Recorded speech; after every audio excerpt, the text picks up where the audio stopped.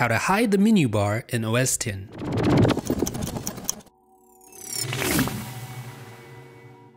How goes it, my friends? This is Jeff Benjamin. I'm going to show you how to hide the menu bar on your Mac, similarly to how you can hide the dock, just like this. You can do the same thing for the menu bar. Now to do so, just open up System Preferences, and then click General,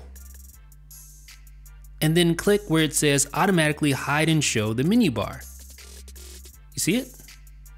When I click it, it goes away. Now, not only is it aesthetically pleasing when hiding the menu bar, but it actually gives you a little bit of extra vertical real estate, which is hard to come by on widescreen monitors these days. So it's not all about looking good, because as you can see, the menu bar now overlaps items on your desktop, allowing those items to take up greater vertical space on your desktop. And of course, for those of you who like to hide the dock, then it only makes sense to go ahead and hide the menu bar as well. Let me know what you think in the comment section. This is Jeff, 9 to 5 Mac.